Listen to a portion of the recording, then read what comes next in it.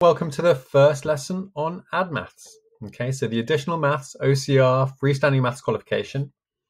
And this is lesson 1 on algebraic fractions, which from the textbook looks at exercise 1.1.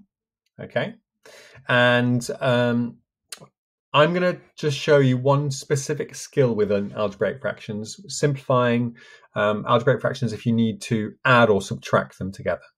Okay, so we're going to look at a worked example.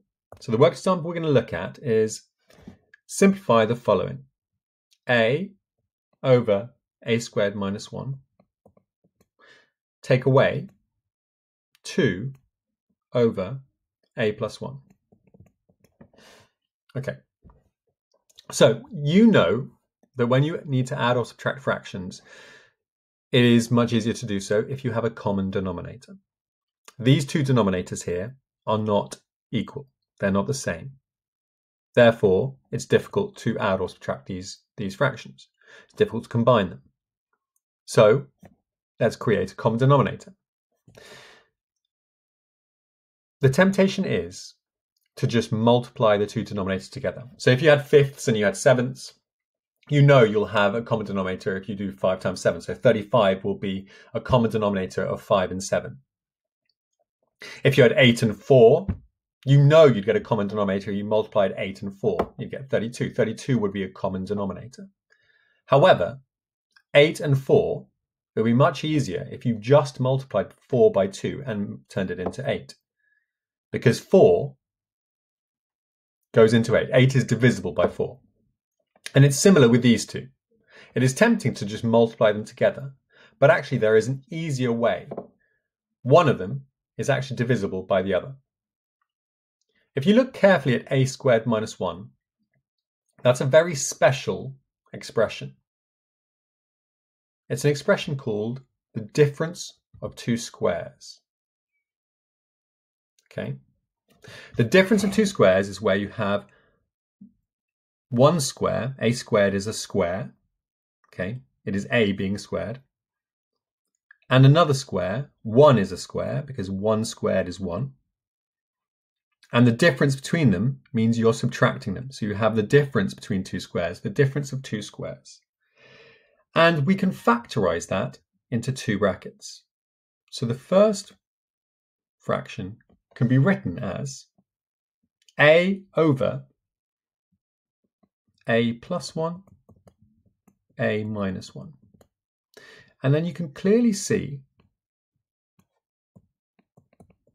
that that is a multiple of a plus 1. It is a plus 1 being multiplied by a minus 1. So I can keep that fraction as it is. And all I would need to do is I would need to alter the second fraction. Okay, try and predict what I'm going to write down next for the second fraction. First fraction I'm going to keep the same. A over a plus 1, lots of a minus 1. And for the second fraction, I want to have a common denominator. So I want this to be a plus 1, a minus 1. So what have I done to the denominator in the second fraction? I have multiplied it by a minus 1. So I need to multiply the top by a minus 1. And that means that I still have the same fraction as I had before. 2 over a plus 1 is equivalent to 2 lots of a minus 1 over a plus 1 lots of a minus 1. Because I've multiplied the top and the bottom by a minus 1, which then is the same as multiplying by 1, because a minus 1 over a minus 1 is the number 1. Okay, so now I have two fractions with a common denominator. So now I can subtract them. But it would be easier before I subtract them if I have the second one expanded out. So I'll have a over a plus 1, a minus 1. Minus 2a minus 2 over a plus 1, a minus 1. Now, a lot of A-level students will go wrong at this point. When you do the next part, you're subtracting the two fractions. So you're going to subtract the numerator of the second one from the numerator of the first one. I have a, and I'm going to subtract 2a minus 2. A lot of students will subtract 2a and they will subtract 2. But really, this subtraction means I'm subtracting 2a and I'm subtracting minus 2. So have a think about what you're going to get as your new numerator of the entire fraction. The denominator will be the same. If you subtract 35ths from 35ths, you get a different amount of 35ths. So the denominator, once you've got a common denominator, the denominator will maintain that same value. And then the top will be a subtract 2a will be negative a. And if I subtract negative 2, I'm adding 2. And so that is my answer. It's actually nicer, okay, and it's better to write it as 2 minus a on top. It's more elegant than minus a plus 2 is writing 2 minus a. Both of them have positive 2 and both of them have negative a, but it's a more elegant way of writing it. So the best way of writing your answer is as written there. 2 minus a over a plus 1, a minus 1. Okay. Now, I'm going to give you a question to do. So I'm going to write down a question. I want you then to pause the video, have a go yourself on a piece of paper, and then I will give the answer. What I want you to do is I want you to simplify p over p squared minus 9, subtract 2 over p plus 3. Okay, so that's what you need to do now. Pause the video, have a go. I'm going to show the answer now, so please have had a go before you look at this answer. So, this is equivalent to, again, we have difference 2 squares, so it's p over p plus 3, p minus 3, minus 2 over p plus 3.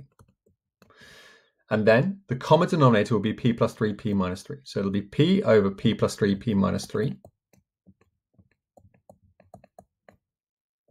Subtract 2 lots of p minus 3 over p plus 3, p minus 3. I've multiplied the top and bottom by p minus 3. And then expand the brackets, p over p plus 3, p minus 3. Subtract 2p minus 6 over p plus 3, p minus 3. And then that simplifies to p, take away 2p is negative p, and take away negative 6 is positive 6 over p plus 3, p minus 3. And the elegant way of writing that is 6 minus p over p plus 3, p minus 3. So that there is the simplified version. Okay. What you should do now, if you got that right, superb. Now it's a time to create a level of fluency in this topic. So go to the textbook that I recommend. Okay. So the OCR, Additional Mathematics, Freestanding Maths Qualification, second edition by Val Hanrahan and Adam Ginty. Okay. And have a go at exercise 1.1. Okay. The best questions to do, which are similar to these, are questions 6 onwards, but it's good to have a go at all of the exercise. Make sure you can multiply and divide fractions which have algebra in them. Okay. When you're getting those right and they are becoming quicker and quicker to do, then it's time to move on to the next topic. Okay, see you in the next video.